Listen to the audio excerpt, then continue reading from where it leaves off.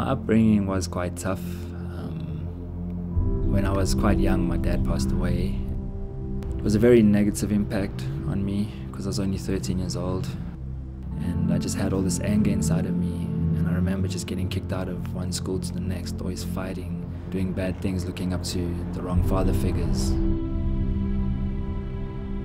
I would like to say my past motivates me because all I want to do is have a better future for my family. I got two boys, two wonderful boys. The firstborn is Braden, the secondborn is Arthur. Having a kid, your whole mindset changes. The moment a kid was born, so was a father, so was a man, and that changed my whole perspective on everything, because the way that little man looked at me, I'll do anything for those kids, and I don't want them to ever go through what I went through. I want to give them everything, and the main thing for me is just love.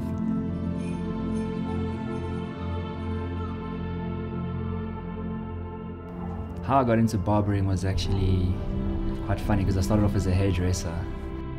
One thing led to the next and I leveled up into a barber. I feel what makes a good barber is somebody that's really passionate, and at the end of the day you can go anywhere for a haircut, but it's that service that sets you apart. Did the person listen?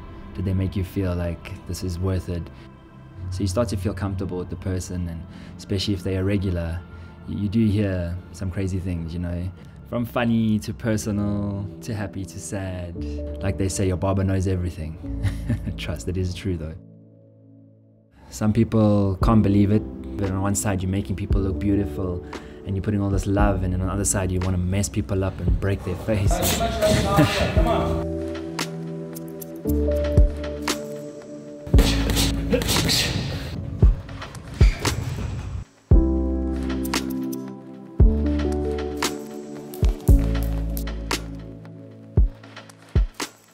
I'll always be a barber by heart, and I can always go back to barbering, but I just felt like I'm at that level that is requiring more of me, and I don't want to be a journeyman. I want to be a world champ. So I'm sacrificing that lifestyle so that I can have more from boxing.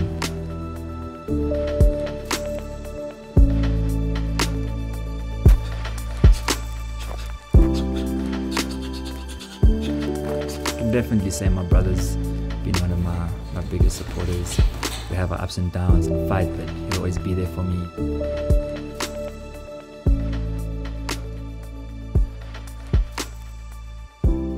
I'm all about passion at the end of the day.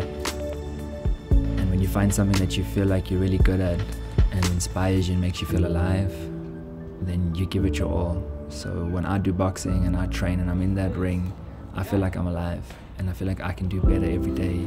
I feel like it's me against me, and there's nothing better than that feeling, knowing that every day you're working on yourself to be a better person.